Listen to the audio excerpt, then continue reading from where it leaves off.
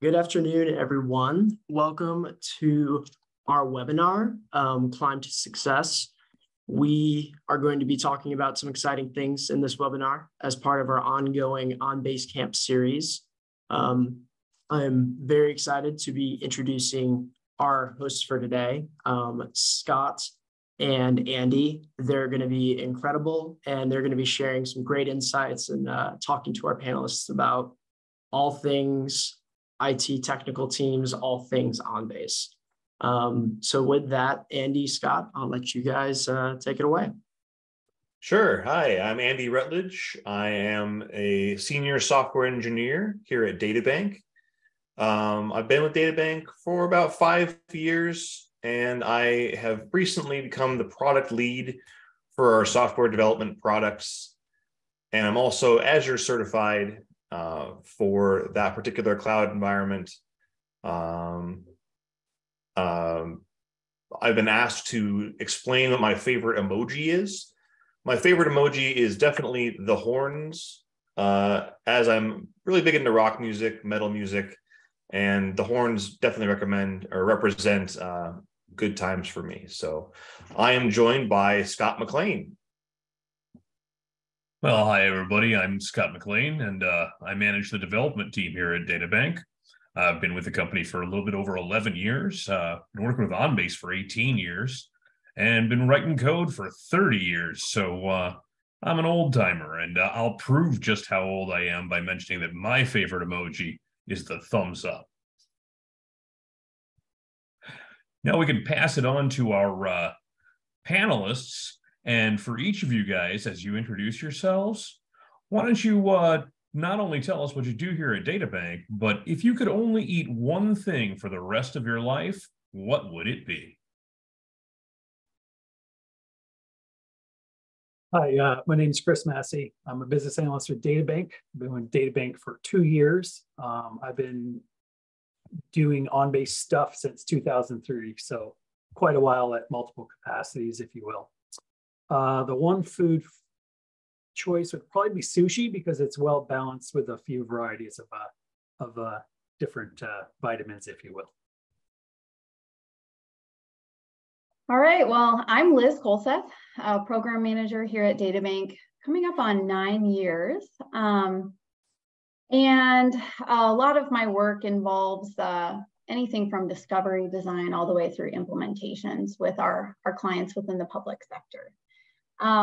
If I could only eat one thing the rest of my life, next to sushi, like Chris, I would say oysters. Anytime I can get oysters, I'm all for it. Hey everybody, my name is Brianna Contreras, and I am a solution engineer here at DataBank on the professional services team, namely the commercial team. So I build out a lot of solutions and help to improve processes with our clients. I've been with DataBank for about 4 years now, and the OnBase products for, I don't know, probably about 7 or 8 at this point. And I feel like if I could eat anything, I'm going to be a little bit different here. Pizza. You could put anything on a pizza and have variety, and it's always delicious. So definitely pizza. Outstanding. Little piece of administrivia for everyone. Don't forget that we have 2 additional OnBase Camp events coming up. On March 15th, we have using automation to drive your ROI. And on April 12th, we have a discussion of content intelligence.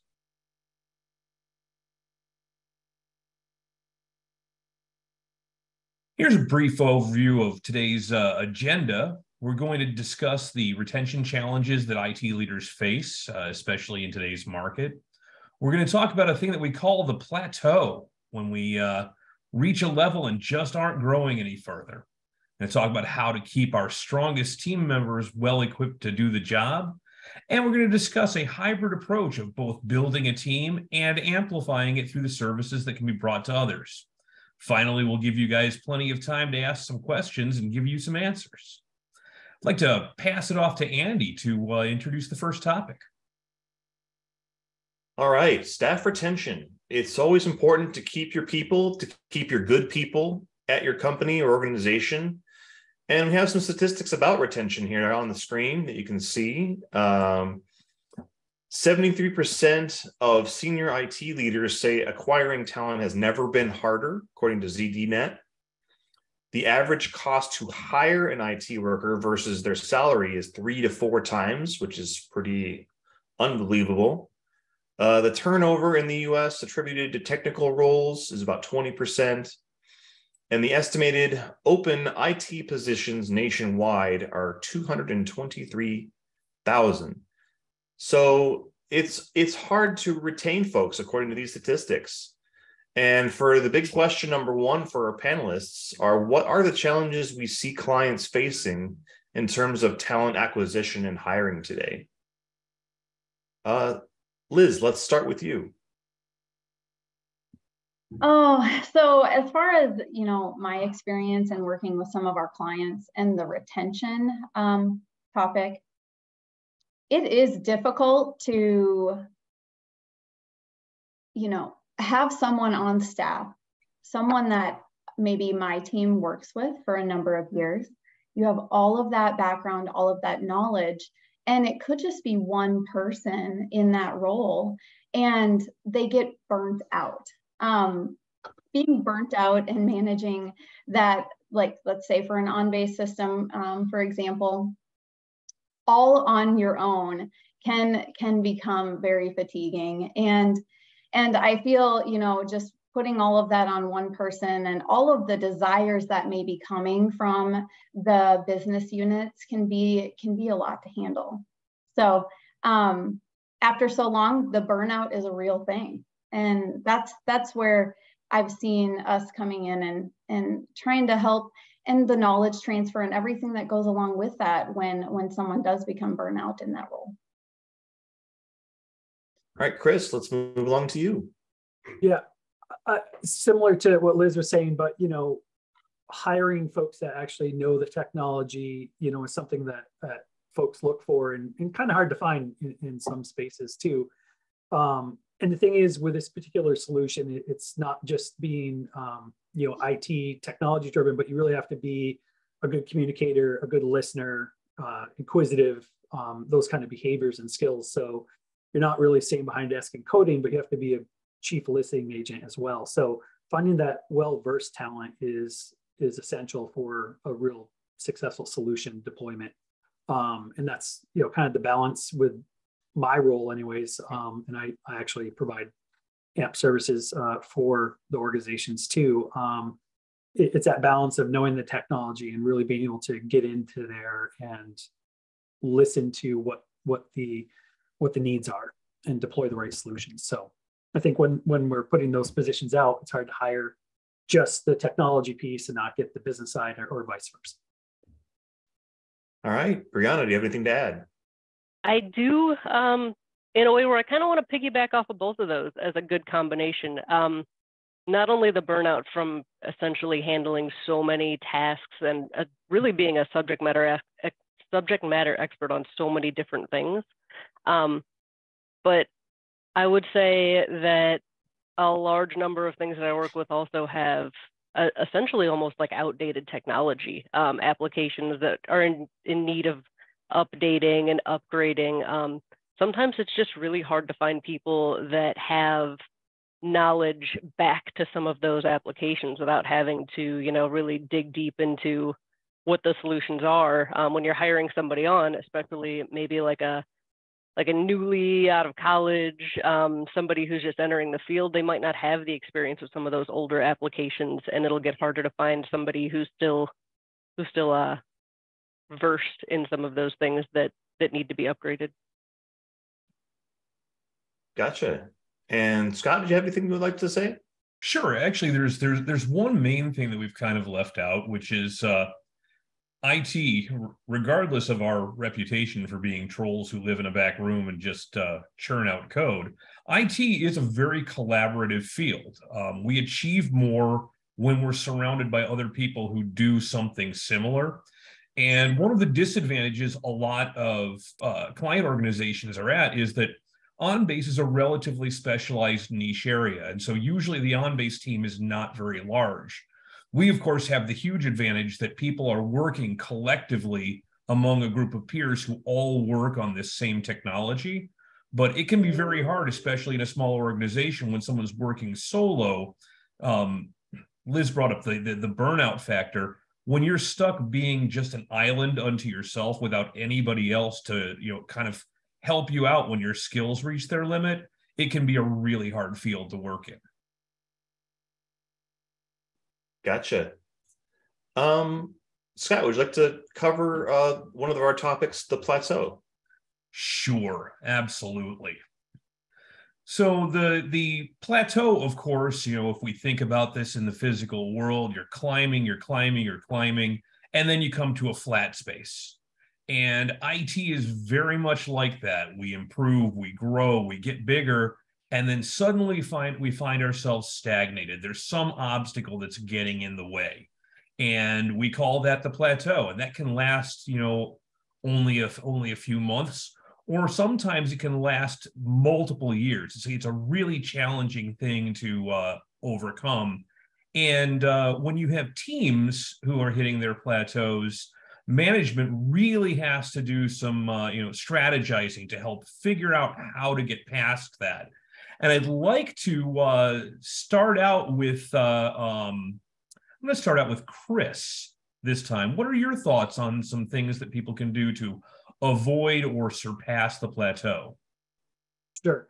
Well, I mean, as you were saying, with maintenance, it sort of seems to take over the world, because if you get production issues, then things start, raising alarms, if you will.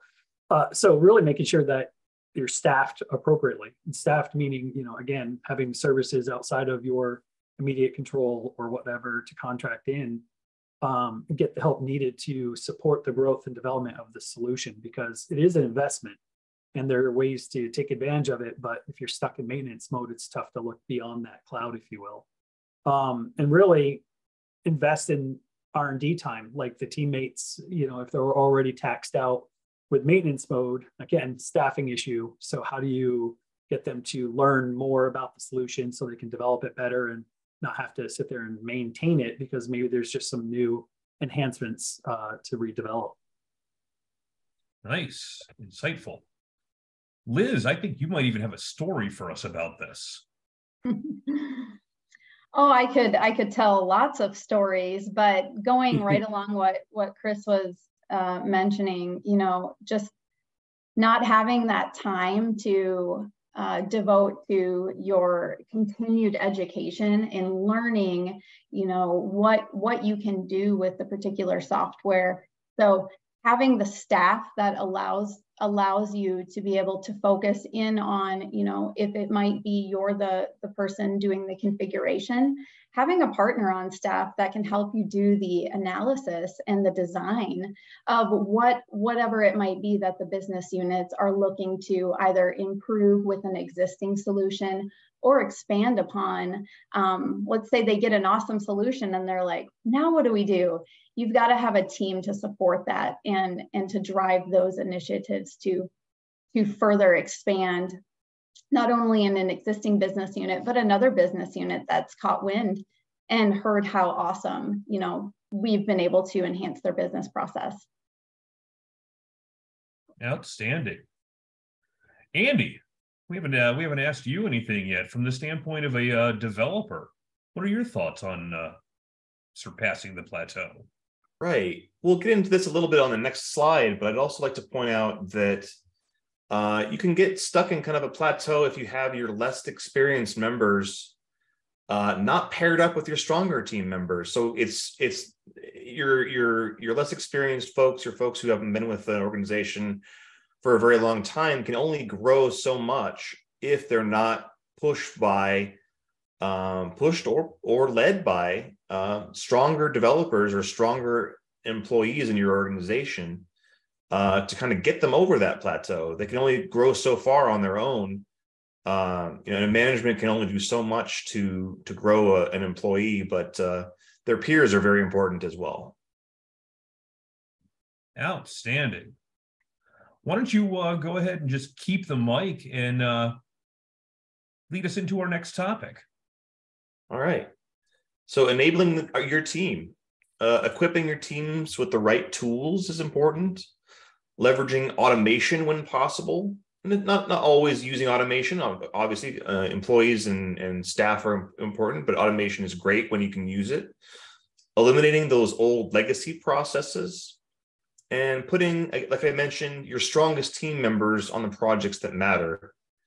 So the big question here is, what tools and resources are needed by your teams? Scott, we'll start with you. Oh, sure. I mean, obviously, technology is in there. You don't want to have somebody who's trying to do day-to-day work in 2023 working with Windows XP. But much more important than the technology, honestly, is the training. Part of the challenge of the IT role in general is that we live in an evolving space, and knowing something today does not mean we are prepared for the job we have to do in 6 months. And from a leadership standpoint, understanding that all of our people are in that same position and that they need to be exposed to those new ideas, whether through formal training, whether through pairing them with more experienced engineers, as you were talking about, or whatever it is that we can do. Keeping that information flowing in is, in my opinion, the most vital component of team enablement. All right, Liz, what do you have to say about enabling our team? Well, just what Scott was mentioning about giving the team members the opportunity to equip themselves and gain that knowledge. We need to talk about implementing that knowledge. I often hear of OnBase administrators going to so many hours of training, obtaining certifications, but then they have no outlet to actually flex those new skills that they've just learned through all of that training. So I think just going the next step in promoting, what we can now do, maybe starting small, and growing those skills through some smaller projects leading up to larger ones is the next step in enabling your team to actually move forward and implement all of the knowledge that they might be pulling in. All right, Chris, what do you think about team enablement? Yeah, I mean, spot on as far as being able to get the training and stuff, but I've also heard story after story about leadership not being engaged in the real investment, so not allowing training, which is even a more devastating event, right? So leadership having to make the commitment for maintaining the software, they have to maintain that time allowance and training for the team supporting it too. That's going to build on your retention because they're green and growing and not ripe and rotting, right? So that's a huge thing, is making sure leadership is engaged, knowing the time, and back to what Liz was saying, that playtime, research and development, because they're only get stronger by practicing.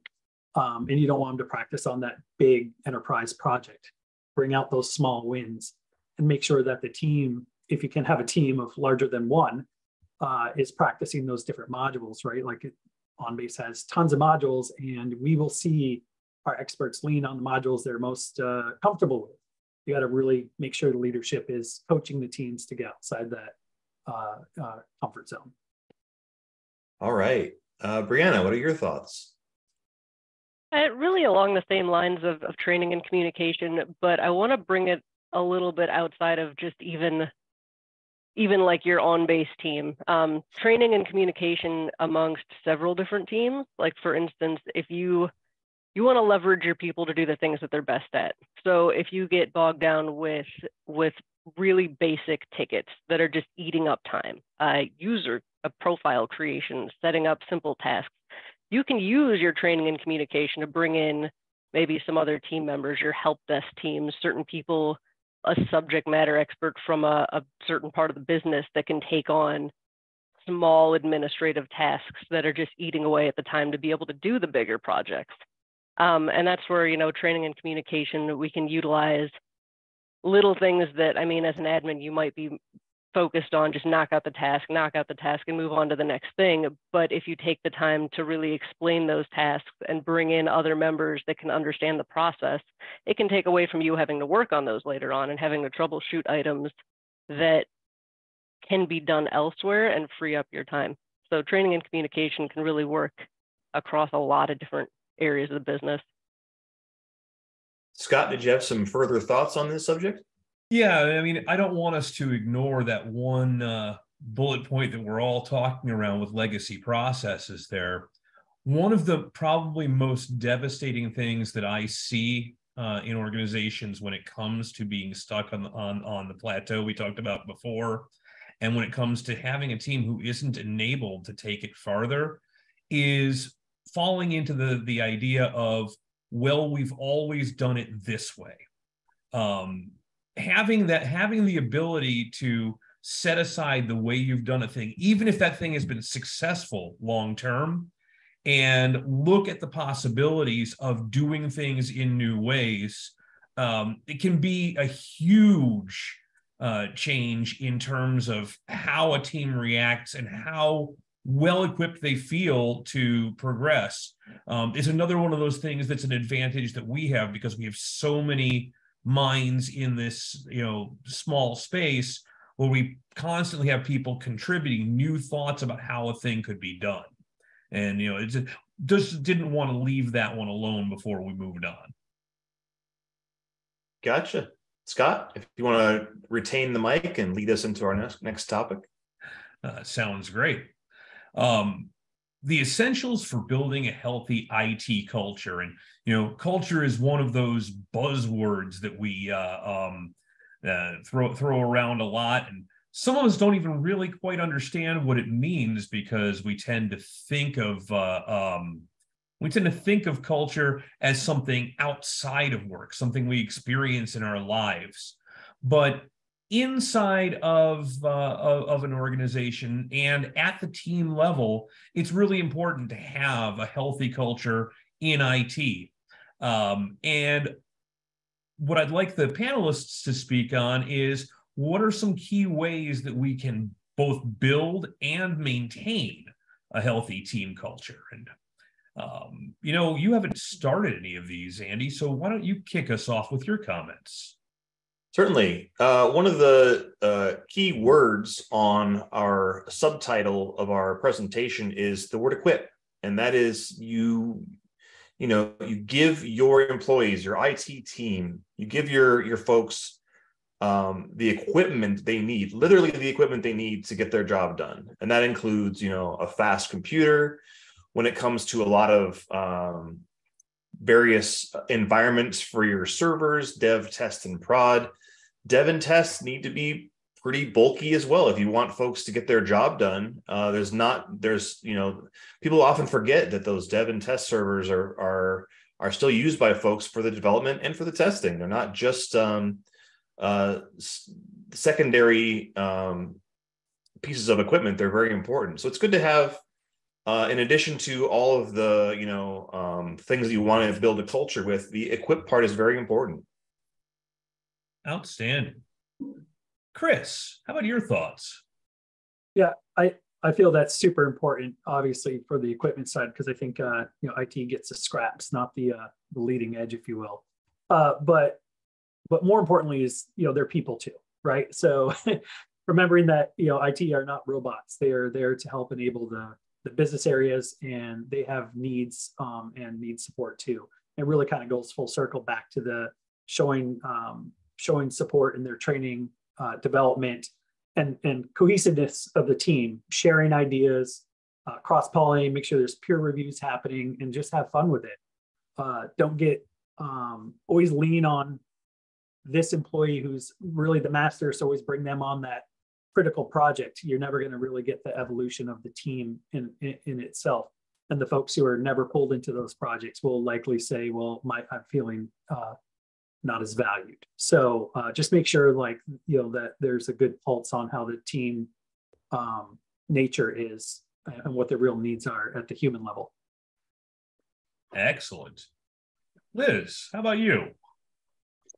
I love this question because it's something I'm pretty passionate about and something I have so many stories to back it up, but just overall in general, building that healthy culture goes back to having a team that consists of individuals that can take on different elements of the project. And one that I've started seeing more of is having a project manager, somebody on that OnBase or process improvement team. I've seen it called a process improvement team too, which is super important. And just for the overall culture, to understand that there is a team dedicated to process improvement, but having somebody leading up that team in maybe a project management capacity, like I mentioned, understanding the priorities and the amount of work that that team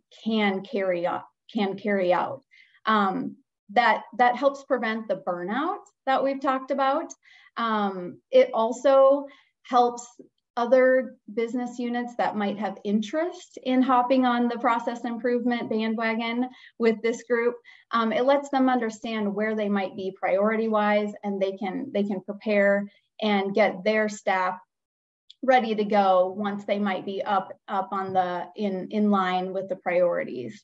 One other item to call out in this, in just promoting that healthy and exciting culture, is celebrating those wins, letting this team call out and maybe even present some metrics on what they can do and how they did it. So letting them celebrate those projects, those wins, and getting the recognition that they deserve. Outstanding. Andy, why don't you take us into our next topic? Certainly. Actually, I believe Caleb had something he wanted to bring up if we have the time for it. Yeah. Surprise goodness. We definitely have the time for it.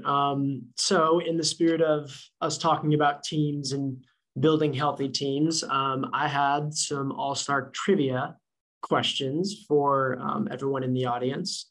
So we're going to take the next few minutes and go through some of those, and love to see some of your responses. The first question I wanted to ask was, when did the Dream Team win the Olympic gold medal? Can you all see that question on your screen? It is not displayed.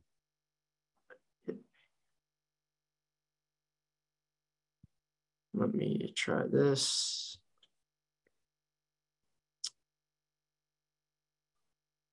You know what? It's looking like these questions aren't operating, but I do have one question for you guys that will operate. So I will throw this out there. Oh, it has already been answered. So what is the name of the soccer team or football team coached by Ted Lasso? People are currently answering this question. I'll give you a few more seconds. All right. So between Manchester United, Liverpool, Barcelona, and AFC Richmond, the winner for this one is AFC Richmond. So congratulations to the 35% of people that answered that question correctly.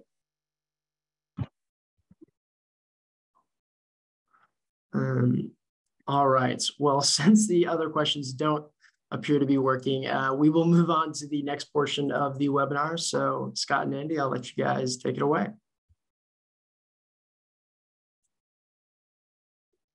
Scott, the hybrid approach is, it's an idea that's more than just a team. And this touches on all of the things that we talked about before the question break.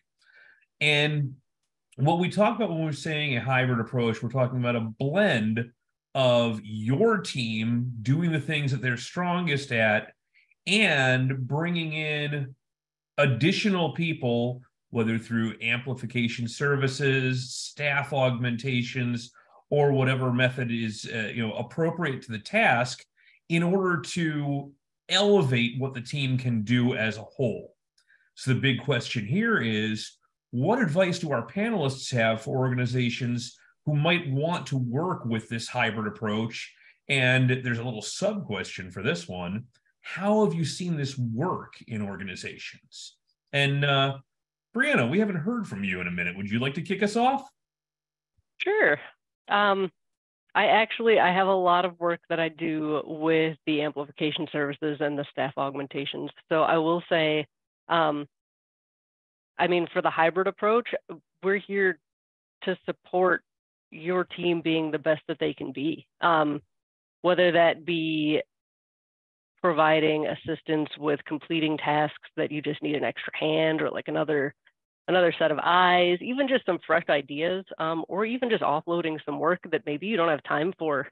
We're here to do whatever needs to be done. I work regularly with a company that we do amplification services for, and as a little bit of a story, I guess I can say we provide services for them almost like another employee that's on site for them. We're here to help their users, to help their other IT teams. It is actually, we're so heavily integrated with them that most of their employees have no idea that we aren't actually an employee at that company, because we're just there to help them get things done and keep moving and improve their processes. So the hybrid approach in some of these scenarios can really just be completely seamless to make sure that you guys do that everybody can be the best that they can be. Outstanding. Liz, what are your thoughts? Well, everything that Brianna just said, I 100% agree with. I see that in a lot of the implication services engagements that I'm involved with as well, and just being there to support the team and making it as seamless as possible.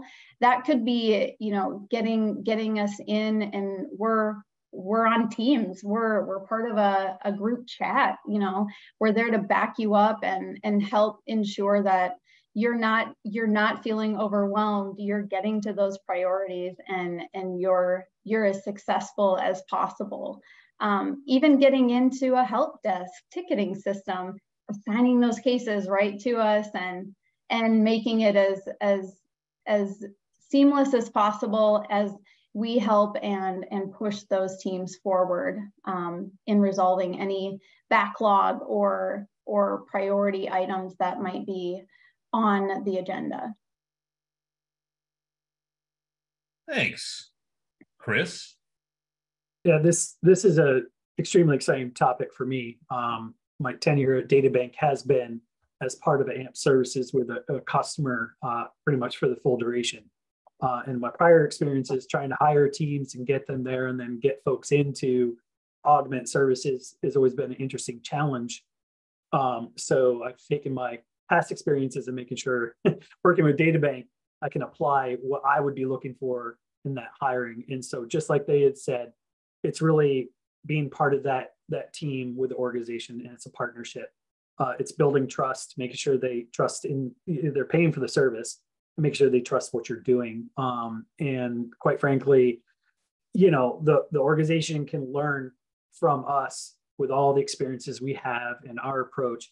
And then our role is to make sure that we're learning all those institutional knowledge components and history, right? We have to learn the history lessons of this organization. So, my approach is to go in and listen, see what they need, and take my experiences and skills to move their solutions forward. And like the panelists were saying, I'm involved in their team chat. I know everybody's birthday, weather, everything, just be one with it. It's not treated like you're a contractor. And I think that would be, the approach would be use the skills where you can take advantage of them. Don't put them just on like you would do an intern or something, dead weight projects or those things. If you need them to chip away at items, makes sense. But remember the services that you're paying for, and looking at the experience and the breadth of resources we have to bring to the table is incredible. Yeah, and I think it's really important to focus a lot on that ability to bring in that disparate skill set, But there's an area that we haven't talked about that's frequently an obstacle for our clients, where the hybrid approach can be a huge advantage to them, and that's when there are aggressive timelines. Sometimes the due date for a project is the make or break definition of success. It's not how good it's done, it's when. Any thoughts on that from the panelists? How about you, Liz? I know you confront deadlines all the time.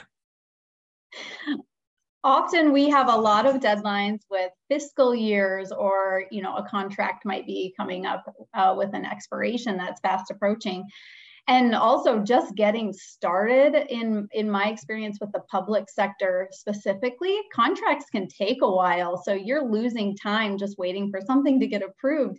So once we finally do get in, I always try to ensure, we're ready to go as soon as, day one starts, that we're able to start whatever the first activity might be. But I also have a team behind me. I never like to be single-threaded. I never want just one resource. I want to put multiple resources on there and get to that work as quickly as possible. You never know what might come up in the future. You want to just make sure you're covered. And then also having access to our specialty services team. There might be a need for a custom script or, a web service, something like that. I've got access to that team and I can tap into them with a day's notice, and we're off and running with whatever is needed to keep moving forward with the solution that we're trying to put in place. Outstanding. I see a question that's popped up from an anonymous attendee, and it says, are there best practices for handling OnBase coding changes in a non-production environment and then moving those changes to a production environment? They said that they feel like they seem to address changes twice, once in non-prod and once in prod. Any thoughts on that from the standpoint of how the hybrid approach could enable a client to do that? How about you, Chris? Yeah, I mean, I think improving the prod to, or the test to prod. Yeah, I think every environment seems to have these type of challenges, and so really that coordination is there, because even when you move things from your different environments, as much as you want everything to translate beautifully, you still got to double check some of those components. So unfortunately, it's really just making sure you have that bandwidth, right? The timing and the skill sets to take the time to make sure you're watching those migrations and planning and communication. And I think where some of this falls short, quite frankly, is not having enough resource or enough time to, check that, dot the I's and cross the T's, if you will. I don't know, Liz, if you have any other, or Brianna, actually, on that SME side, if you will, the SEs. I do have something to add there. Just having the time, and in between your non-production and your production, you need testing. And often I find it difficult to get those subject matter experts or those power users to fully test a change or a new solution before it makes it into the production environment. So just working with the sponsors from the business unit to secure the time of your testers is vital to a successful production environment deployment. And then being able to take the time to document each of your steps, any little tweak that might occur during that testing phase, keeping it all documented and ready for kind of your roadmap to migrating that solution into production when you get to that point. Outstanding. And Brianna, I saw your microphone flash off of mute. I'm guessing you might have something to add. I do. I have one extra thing I think I'd like to add. I mean, other than the documentation, which is definitely important, so we know everything that was changed and the tweaks that were made during testing. But I mean, to swing back to the hybrid approach from the data bank perspective, I would say that especially for certain solutions, so every solution is going to be handled a little bit differently between the move from test to production, whether you have to rekey everything that you've done or if you could use import-export services.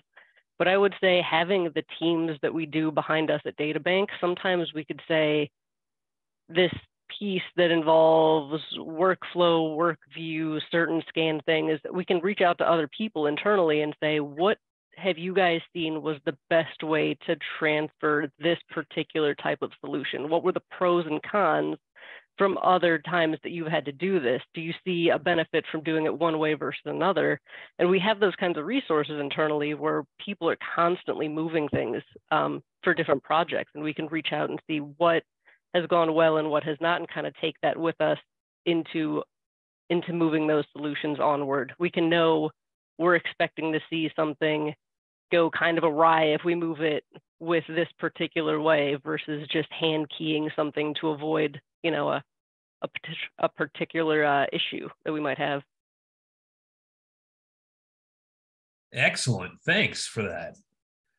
Looks like we've actually got another question. We might be ready to move to that next slide, which invites these questions that are starting to roll in. This, of course, is the Ask Us Anything section here. We do have one more question ready, and the question here is there ever going to be training on SQL scripting, or is there a training that you recommend for this type of information? Jump right in, any of our panelists. I don't need to pick on you if you have thoughts on how to learn about SQL. If you're the kind of person that likes online courses, there's a lot of them that are out there that are step-by-step, kind of from various levels of experience, from no experience with SQL to, you know, an expert learning, you know, the details of how to write SQL for different platforms and that sort of thing. There's a number of online courses that describe that. I'm trying to think of the one that I used for technology stuff. I can't think of the name of the one off the top of my head, unfortunately. But if you just do like an online search for SQL training, there's a lot of different examples from a number of reputable sources. You can get ratings on each of those to figure out like what's the best course there. But if you're into online training, that's the way to go. If you're not, you know, an SQL book would be a good. O'Reilly is a very good publishing company. They have a lot of good technical books for training and such things. So those are a couple of options that you have at your disposal. Excellent. I know back in the dim mists of antiquity, when I first went to work for Highland before I came to DataBank, the first day we showed up, they handed us a coffee cup and a copy of Teach Yourself SQL in 20 minutes. You know, that idea of just following a basic tutorial or a basic book to get your knowledge of just the fundamentals of query writing is a hugely successful launching off point for kind of digging into the intricacies of SQL itself. If the question is more about understanding writing SQL queries for OnBase, there are a couple of techniques that you can use there as well. A lot of folks don't know that Highland actually, outside of the MRGs, also publishes a reporting guide, which we can help you put your hands on, that describes where a lot of things are located in the OnBase database, in particular the things you might want to report on: license consumption, what document types are using a given keyword, things like that can be really easy to get at from that.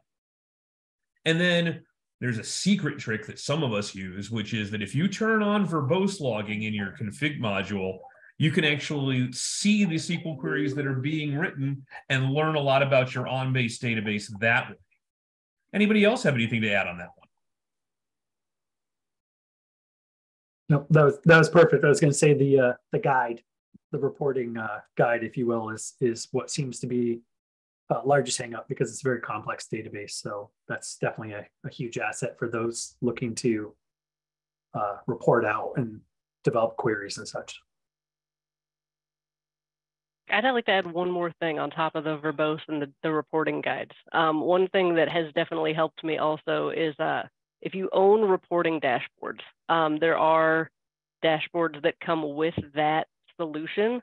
And sometimes just opening up what was already configured by Highland and looking at the processes and the way that they're querying the database in those reports will help you just kind of gauge how the best way to go about writing those reports, like which tables are going to contain what on top of the reporting guide, but also how those things connect to each other. I mean, when you go to the main table, what kind of pieces and columns you're going to use to connect to other tables.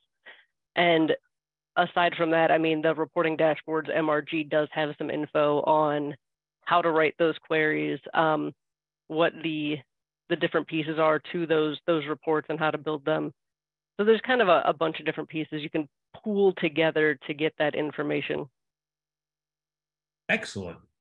So another question that just came up that actually has a lot to do with working with amplification services is, how do you approach security and data privacy when you're implementing outsourcing or staff augmentations in an IT organization?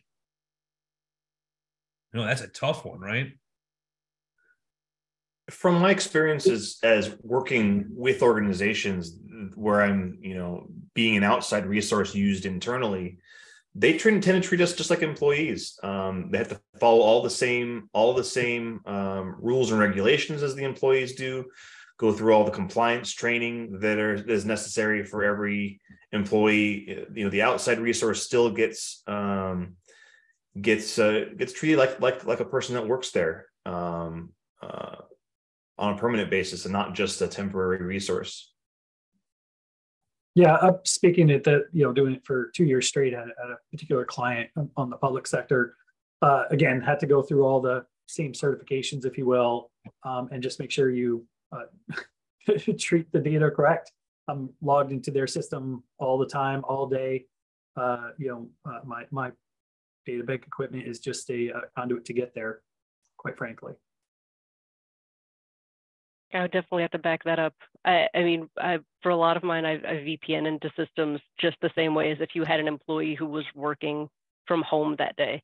And then I will say, just like you guys did the trainings and the certifications, those yearly security trainings that everybody has to take, I feel like I do about 12 of those a year for both DataBank and all of the different customers.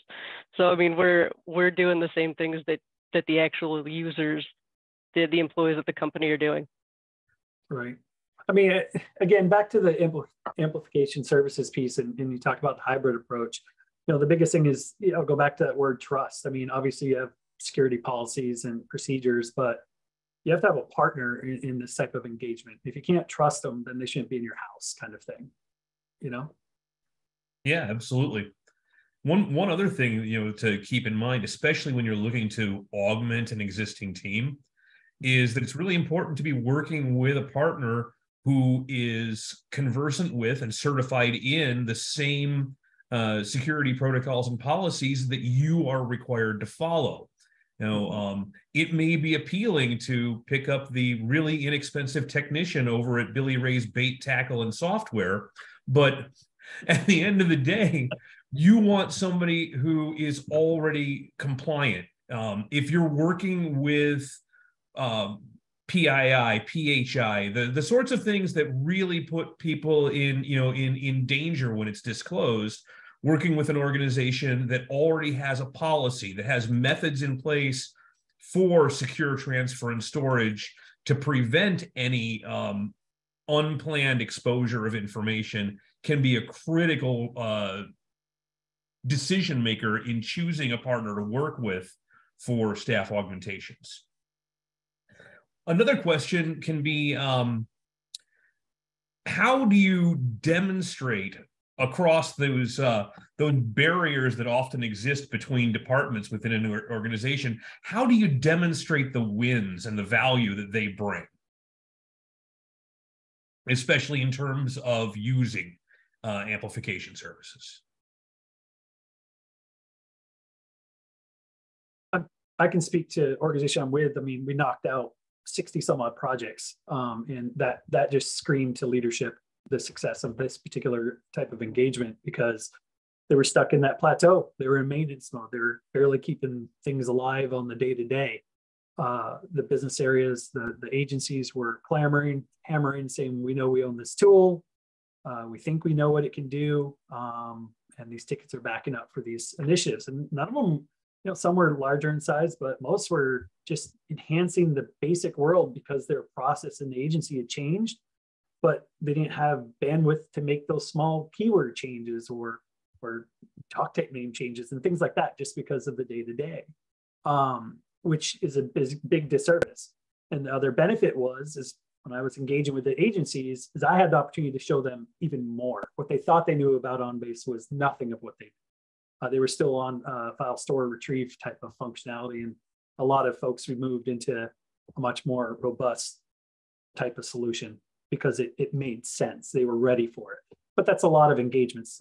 Folks working with OnBase is basic file, scan, store, retrieve as their introduction before they get into sort of workflow and then your .comp and things like that. So it's really amazing to watch these agencies so hungry for more of it. And now the projects are just ticking back up for the simple fact that they now understand the capabilities and want more from it, which is great because now they're just maximizing their investment and not sitting there with a tool rusting.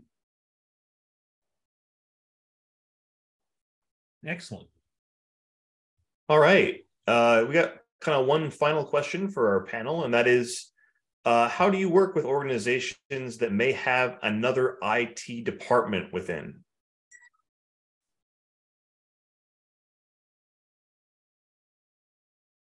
Yeah, so that's a really important question because one of the things that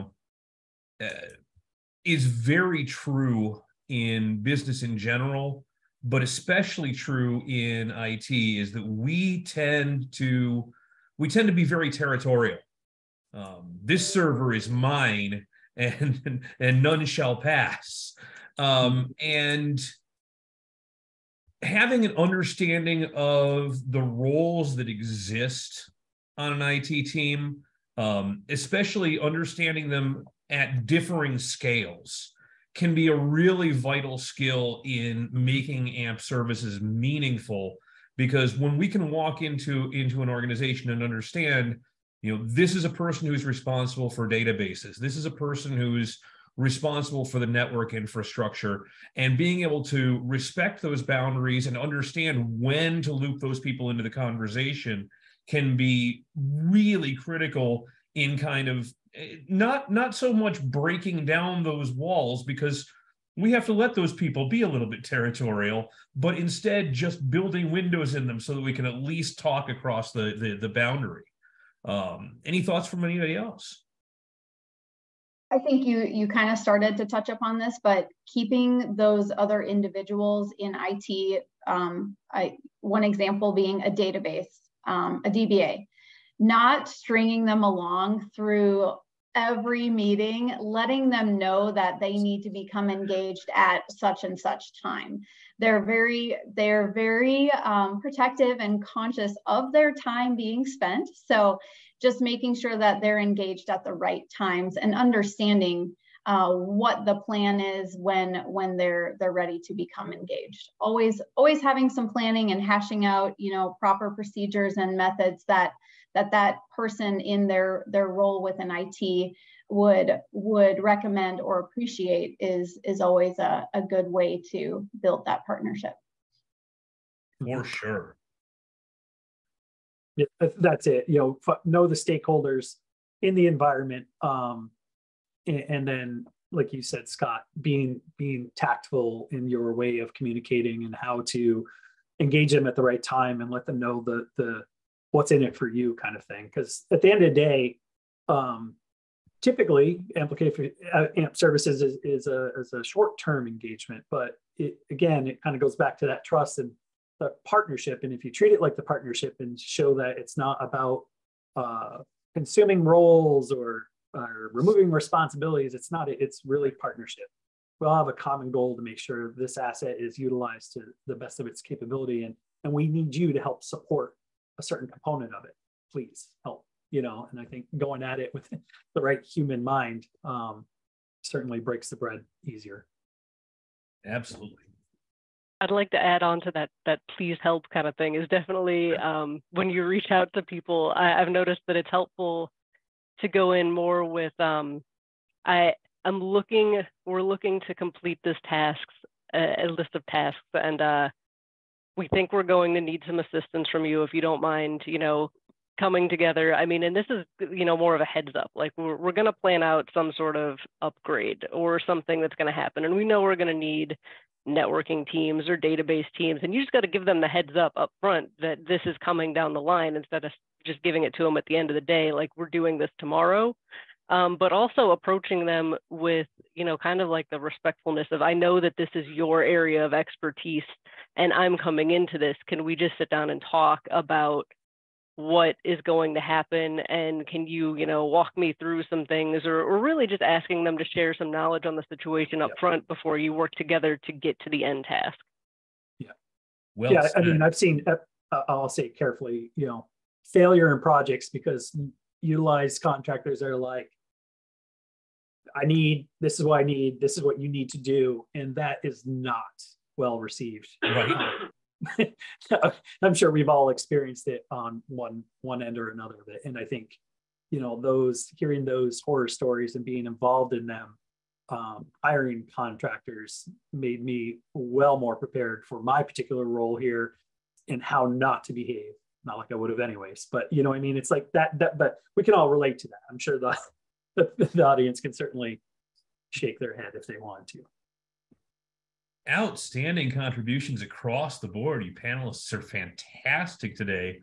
Let's talk a little bit about some resources that we can make available to you to understand amplification services as a whole and where we can play a role in that.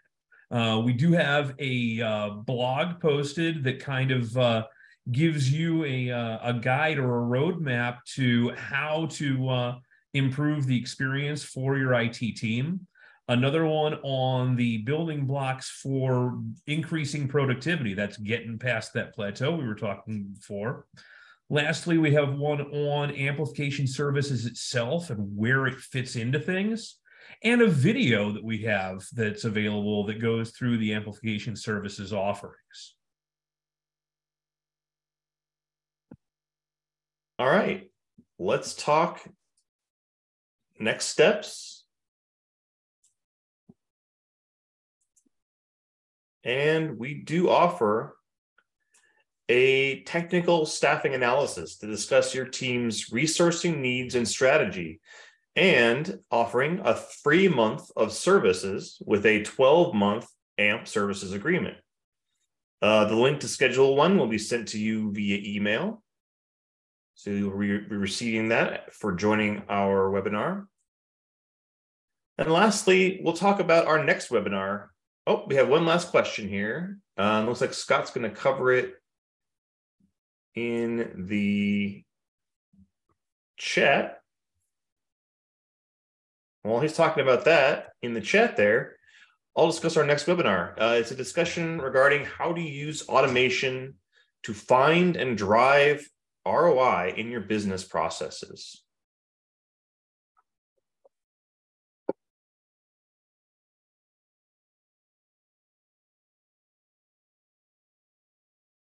All right, everyone. Well, that will wrap up our webinar for today. Thank you all for joining us. It was incredible just to be able to share our knowledge with you and continue down this path of OnBase Camp and learning and growing in OnBase systems. So thank you.